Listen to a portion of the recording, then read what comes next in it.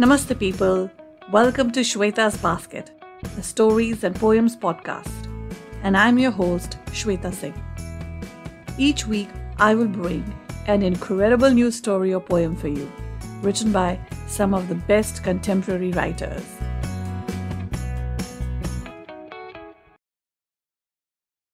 I have been waiting to do this episode for so long because the story that I have for you today, Surkhe ka Kamaal, is the one that got the ball rolling for my podcast. So it was a prompt where we had to write about a truth that the protagonist believed in, but later it turned out to be a lie. Now this was for an online writing platform called Artunzen. It's like an inn where you have different rooms for different arts, like, writer's room, a poetry parlor, canvas room, room 9, which is the publication room, and of course the geeks room, where all the IT whizzes reside, and they're the people who created and now manage my website. So if you're a writer, do check them out. And they have recently launched a community initiative called Writers Loop, a very interesting concept. It is something where the writers will be the drivers of that particular room. So they get to decide what happens there. I will leave the link to Artunzen and to the Writers Loop in the show notes. So, as I was saying, we wrote this particular story for an event, and when the event was over, we were asked to narrate the story. And I had so much fun recording that narration, and it also reminded me of the times when I used to narrate stories to my friends in my school and college days, and I used to love it. And they loved it too, yes, because they came back for it again and again. Otherwise, I'm sure they would have said, shut up. But that didn't happen. So I assume they really enjoyed it. And one thing led to another. And my podcast started with Surkhe ka Kamaal being the first episode. But back then, it was done on the phone with no editing. So it was a completely raw episode that went up. So I thought I will revisit this story and present a much more polished version of it, both in terms of writing and recording and editing. I really hope you enjoy this story. So here is Surkhe ka Kamaal. So surkha is a guava, a variety of guava, and it has this pinkish tinge inside.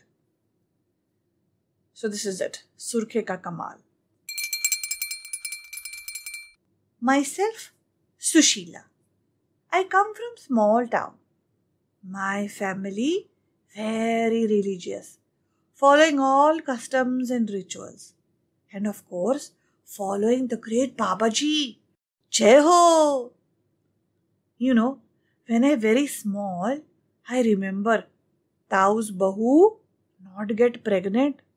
So Dadi take her to Babaji's ashram for 2 days. When leaving, Babaji gave her surkha to eat. A month later, Bahu with child. Oh, just like the magical fruit in Mahabharata. My respect for Babaji grow. Babaji is God. Then later, Bahu gave birth to a son. Oh, how my Dadi danced with happiness. She told Bahu to rest and look after the son. I very surprised. Earlier, all day Dadi scold her and make her work, just like she make Amma and my sisters work. Now, she make all of us work more, as Bahu needs rest, she says.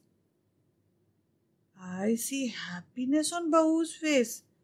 I wonder about the powerful surkha. How it gave her power to sit with Dadi all day, and my Amma and sisters and I work. So a few years pass, and then this happens. One day, Pitaji say, You now 17. Your marriage fix. He not ask, just tell. I happy, I sad, but more happy as I shop lehengas, sarees, bangles and whatnot. Marriage girl get new things in house. Otherwise, only bahu get new things. When Badki marry, she get new sari and we get her old clothes. Even Amma wear bahu's old sari. Dadi said, no need for Amma to have a new sari. Anyway, she give birth to girls. So money always going away in dowry. When Manjali marry, she get new clothes. And Amma and I again get old clothes. So finally, I happy. I get new clothes. Dadi show the saris she get me. All red, pink and green saris. Oh, they're so pretty. I turn to show Amma my saris and see that she's sad. I walk to her. Amma, you take one sari. I say. She said no and walk away. Amma never smiled. I look at Bahu. She laughing and playing with son. I remember Babaji and Surkhe. So after a year of her marriage. It's already 1 year. Bahu not pregnant, complains Sasuma. I think something wrong with her. I make face. She like Dadi, always asking for khush khabari. Arey, happy husband, happy eye. That not khush khabari? Arey, stop grumbling, Sasurji say. If she can't give boy, we marry our son again. I see. Sasuma very happy with the idea. She called Dadi. Your granddaughter barren. 1 year no child. We send her back. You keep her. She cursed. No, no. Dadi screech. She no barren. Our Babaji can help. I take her there. You wait and see. She explained about Bahu. Finally, Sasuma agree. I happy to get away from her house for some time. They all time saying, you give no child, you give no child. Oh Babaji, please give me fruit also, so I get child.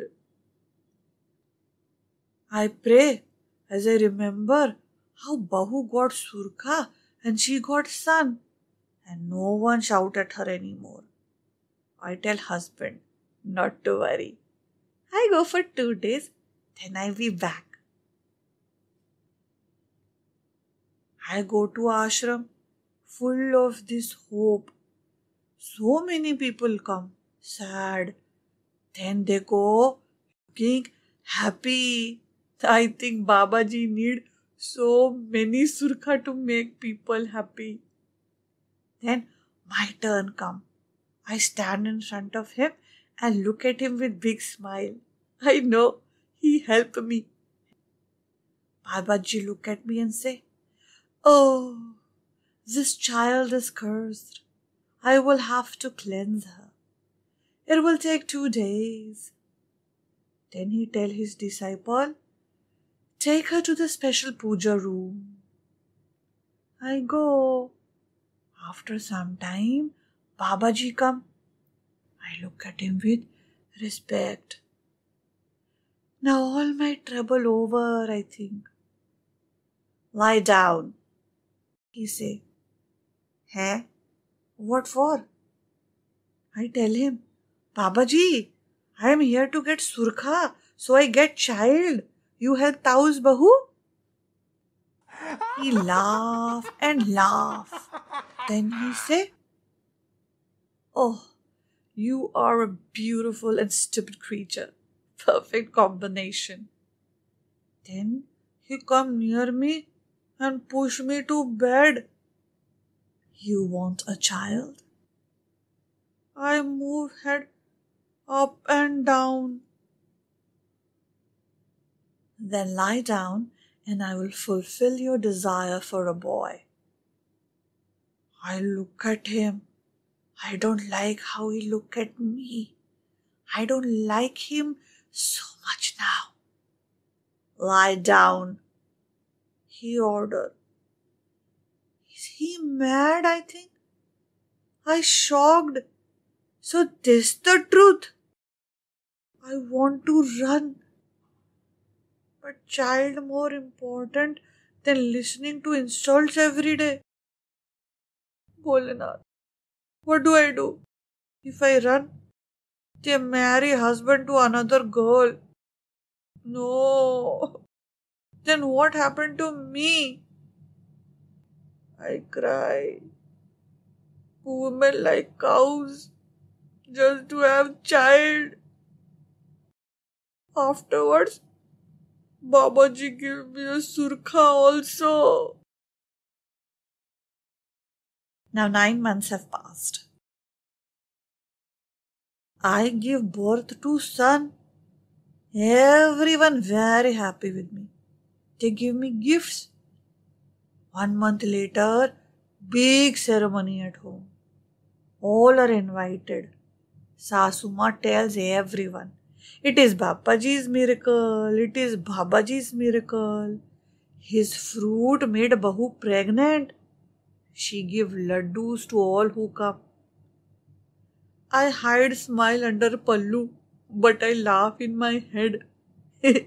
Sasuma, it is not Babaji's fruit, it's his seed.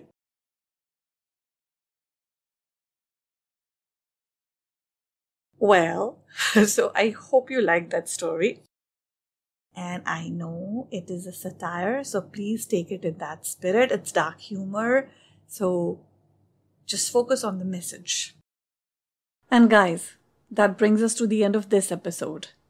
To share your comments or feedback, DM me on Facebook or Instagram. My handle is Shweta's Basket. You can also use the link in the show notes to visit the website and leave a comment there. And don't forget to hit the like or follow button or the subscribe button on YouTube before you exit. Do rate us on Spotify and Apple Podcast. It'll take you a couple of seconds, but this thoughtful gesture from you will go a long way in supporting the podcast and helping it grow. So, until we meet again on the air next Friday, this is your host, Shweta Singh, signing off. Bye for now.